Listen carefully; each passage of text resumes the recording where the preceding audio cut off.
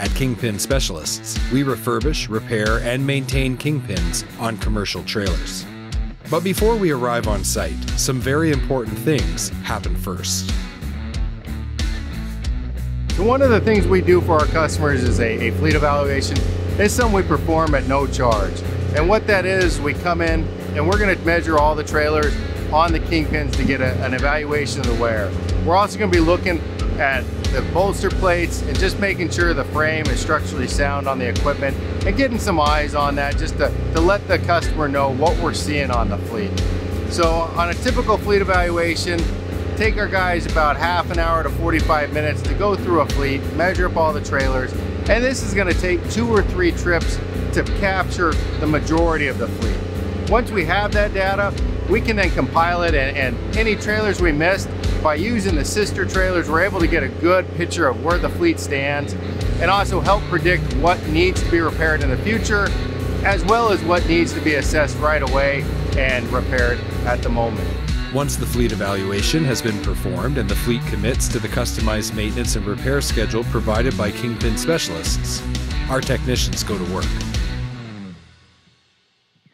Trailers are staged in an area for repair on site, out of the way of daily operations, so that it does not impact the rest of the fleet. In most situations, if we're doing one trailer, we're just looking at a flat spot where we can get in there outside in the open. We want the natural light, just somewhere out of the normal traffic of the site's daily business. We are self-contained, all of our power and everything is there, so we don't need anything. We just need a nice quiet corner to do our repair.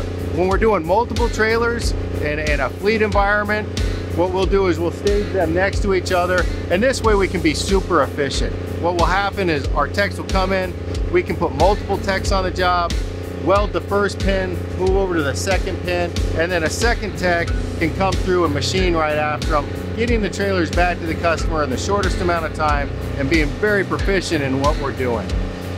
As our staging is done, what we do is the trailers be lined up, we have them raised to a certain height so that way we can get our equipment under and do the work performance as we need. So before we start working on the trailers, we're going to do an inspection process. The upper coupler grid assembly is inspected to ensure that there is no apparent damage. The pin is checked for squareness and proper height, and the bolster plate thickness is measured ultrasonically. It's very important for us to make sure that the structural integrity is intact before we perform this process, because otherwise it's just not going to get the results that our customers are looking for. Removing dirt and grease in preparation for the refurbishment process is an important step that ensures a quality repair is performed.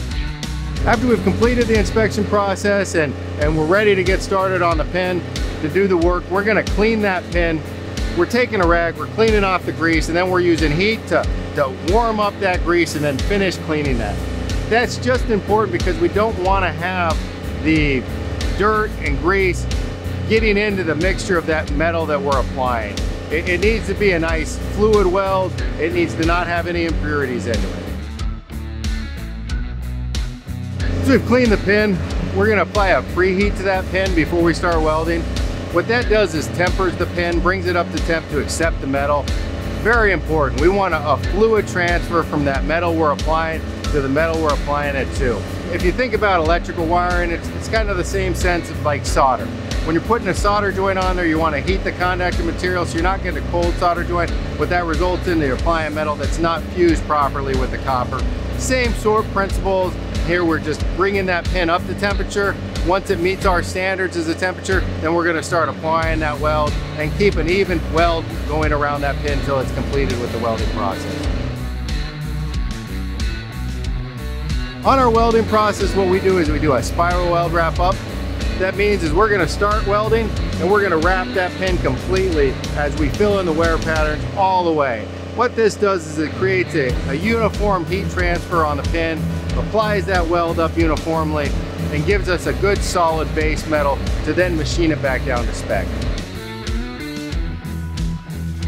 Once the pin has been done welding, we're going to give it time to cool so that way it can reduce the heat on it, bring that all to a solid form. And we're going to set up our portable lathe. Our portable lathe is a patented thing that we've developed. Over the years, we've made modifications to it. But basically what it is just a cutting bit that we're gonna square up on that assembly, and then we cut that pin back down to the manufacturer's spec. So if you think of it in basic terms, we are first pouring metal on to replace what's worn, then we are taking a portable lathe to then cut that pin back down to spec. So we overbuild it and then bring it back down to the operational standards. After the pin's been machined, we're going to do an inspection to make sure that our weld was intact, our machining is up to our standards, and some other quality checks to ensure that our process meets our standards for the pin to be completed. We don't want to see any porosity in it, we want to see the uniform weld, and we want to see the finish and the specs meet our standards. As a final stop to that, we stamp the pin with an identification number, and what that's going to do is track the welder who welded it, the rod that we used on it, and every aspect of what's touched that trailer.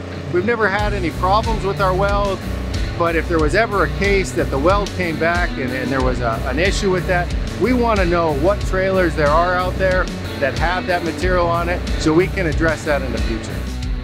Kingpin Specialists provides an engineered kingpin repair solution, performed by certified welders who have been specifically trained with Kingpin Specialists' industry-leading process.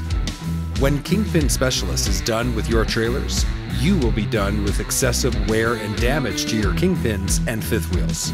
Visit kingpinspecialist.com to learn more.